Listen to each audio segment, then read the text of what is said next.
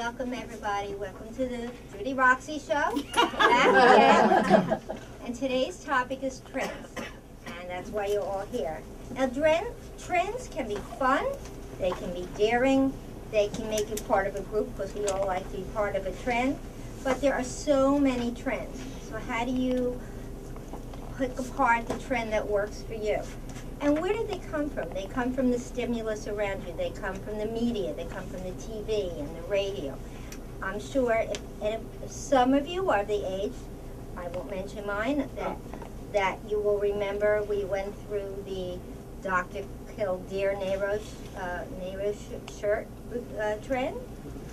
Nodding here. We went through the Pat Boone white buck shoe trend.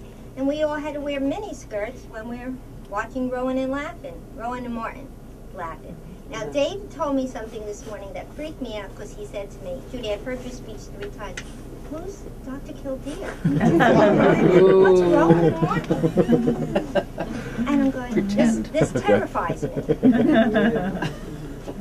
When it comes to trends in decorating, they can also paralyze us because we're so inundated with so many different trends, and therefore we go, well, I'm not really sure. I just want to wait till the next trend comes out. So maybe I just won't do anything. Don't let that paralyze you. Don't let it be an excuse not to do anything. Some designers I have seen are very hooked into trend forecasting. They feel they have to come up with something for the next trend, and they have to make their customer feel they're into the next trend. I don't believe in that. I believe you have to be comfortable with the trend. It's a trend that may stay for a while, and you have to feel like you belong to it. Talk to your clients, talk to your designer, let her know how you feel, and don't feel you're being forced into something you don't want to do. We are going to cover 4 topics today. First one is color and pattern. Second is texture. Third is design. And fourth is motorization. Color, and those of you who are here before know, I think this is the most critical part of trends today. For so many years I have heard the word, well, I just wanted to be neutral. I want to go beige. I have seen people actually terrified of color. If I even introduce a sage green, they break out in a sweat. It is because some people just grown up with that safety net, but we don't have to do that. Color is everything, and you're going to see, as we're going to show you in a moment, all the books today are trending toward color. You'll see it in the magazines, you'll see it in the showrooms. Color is everything, and it's not just red, blue, green. It's strong colors like orange and sunny yellow, and lime green, and fuchsia, and water blue, and violet, and grayish. These are the colors. And you're going to see, as we're going to show you, that the books coming out today are really, really showcasing all these wonderful colors. So, and in here you have oranges and colors mixed together, so you can see how, and I'll pass some of these around, how color is so important today. And you can use them alone as a great color, an orange, or you can mix it with the purple, as you're going to see in some of the examples that we have done. Prada has also brought back Oscar de la Renta. Remember the glamour, the beauty? Well, it's back, and it's back redone, and you're going to see how you can mix glamour, texture, and timeless fashion in these gorgeous, gorgeous fabrics. They're spectacular. You saw them in the dresses in the movies, now you're going to see them on furniture. Trying to divide it up equally, girls.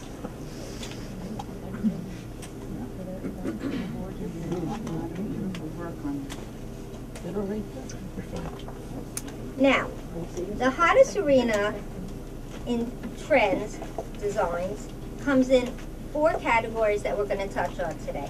One is Americana. First most in our minds is buying American-made products. That's where we're all here to go. But the man of the year, in many years, who has defined and redefined Americana, is Ralph Lauren.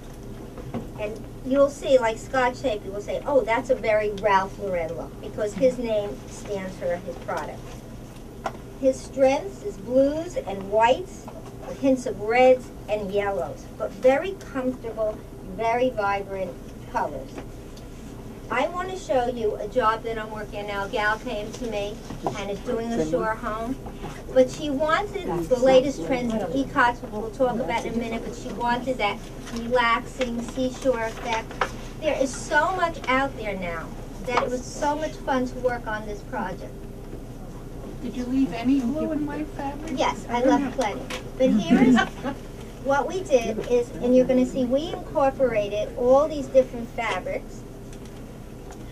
The blues and the whites, the carpet with the border. This is your Ralph Lauren major color. These are Ralph Lauren blues and whites. And then we tied them together. We took the e-cot, we welted it, and then we put the Ralph Lauren fabric. So every border of the sofa is going to have this effect. Okay? And it's going to lay on this rug with this fabric, with his wonderful yachting fabric. And these are pillows? Pillows, boardwalk pillows. And this is another room that I'm doing for a young man where we're taking the fabric, again, the blue and white, we're upholstering the walls. See how these walls are upholstered? We're actually upholstering, upholstering the walls in this wonderful fabric. Part of his as well? And this is part of his as well. So you can see this whole thing. It's both in youth and in the home. There's no end to these wonderful fabrics. So we had a ball with this. And you're going to see that many things, I'm going to point out this in a moment, but this Ralph Lauren thing comes across in many different arenas. Okay, next arena is Moroccan. This is an influence become very popular trend-wise, both in fabrics, lighting, and furniture. This is Fine Arts Lamp, one of the finest light companies out of Florida. And you can see they have an entire group of all the different colored glass. Nail heads, Moroccan shapes from Swain. They're vibrant colors, and they bring us back to a world far away, very romantic. Oh, okay. I wanted to point out that if you don't want to do the whole room Moroccan, you can just do some accessorizing, change it off when you're tired of it and it's not a major investment. Some frames, some throws, pillows, and I brought a couple of these other accessories up here that, again, you could put away when you're tired of it, bring it back out, and you have that feel. And this is my favorite. Now, one of the fabrics that's become part of this whole look is the e-cot. I don't know, is anybody familiar with e-cots here? Thank you. Okay, well, the e-cot is sort of a boutique look and is part of this whole feel. It's become so popular and trending that Krabbit has just come out with a book of just e-cots. So you'll see them every place. So we can tie that into almost anything. It could be in 70s, it could be in modern, but it is a great, great look. This is another. Now, It's kind of very tribal in feeling. we're going to go to the next category, which is the 70s look, of which David also has no idea what I'm saying. It transforms us back to our past, so really happy Judy Jetson kind of a lifestyle. If anybody remembers Mary Quant makeup, the Gucci patterns, Austin Powers, that you remember, right? I got that, but that was Cool Baby, Paisley's, and the shag carpet. Now, I know you shudder, but shag is hotter than hot. Shag comes in every color. It comes in a very wormy texture. It comes like this. Yes, shag is back in a strong way. It's a trend that has come back and literally has grown. It stayed with us. It's not going away, so deal with it. So Grandpa's got the one shag in the bedroom. Okay. The last category under color is, and patterns, is the Zen look. That's, if you like or seeking that smoother, calmer, soothing lifestyle, this is for you. It's going to mean more natural elements. It's going to mean bring outdoors, indoors. And by the way, outdoors is a huge category in trends. I'll just go off for 1 second. Today people are moving outdoors on the nice months. They're having kitchens made up with entire entertainment centers, music, ovens, serving areas, wonderful stones, ponds, waterfalls. It's all in that Zen, sand, quiet feeling. But a lot of it can come indoors as well. So when the winter comes, you have that move, so you have something like the grass moves into grass cloth. And stones today, every stone imaginable, forget about just granite, we have limestone, we have concrete, we have slate, we have something called reclaimed woods, which have become very popular. They're woods, original woods, they make furniture, have an earthy look. And we have examples of that throughout the store. We use them in our kitchens now. We use them in our fireplace surrounds. We use them on our floors. And we mix them with woods. And they're sometimes wonderful woods. It's not just oak anymore, or pine, or any of the woods, cherry that you're used to. Today, they're exotic woods. They're zebra woods. They have grains that you can feel and you can touch. And that actually become part of the beauty. We've moved away somewhat from the dark woods. Not that we're ever going back to the bleach woods. Not going there anymore. But we have the natural gray Gustavian and Belgium woods that create a rustic elegance, so you can almost mix that look with the Ralph Lauren look. Now, I have samples of the crossover is tremendous, and I have samples of these new woods. You're starting to see them. They're a new trend. A little less formal, and I think that's the part of this whole trend now, is less formality, more natural. But do you see them? They're so beautiful, almost like they came drifted up from the sea. They have a history.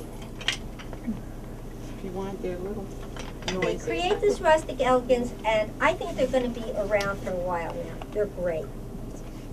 So, outdoor rugs, going back to the outdoor thing, we now have rugs, and you can see them that literally can be outside all summer. But outside can also come inside. And that's true with indoor-outdoor fabric. Many of us always thought indoor-outdoor fabric was for our outdoor furniture. Today, it has grown so tremendously that so much of the outdoor fabric is brought in, because we have a lot of glass, we have a lot of windows, we worry about fading. Well, that's why indoor-outdoor is just as home indoor as it is outdoor. And we have a whole room full of those fabrics. Okay, texture is something that's going to overlap all these categories. Texture has become the in-words this century. It is the trend.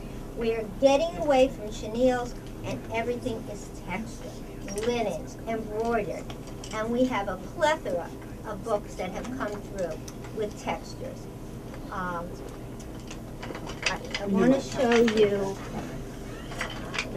I brought out, those two, those three.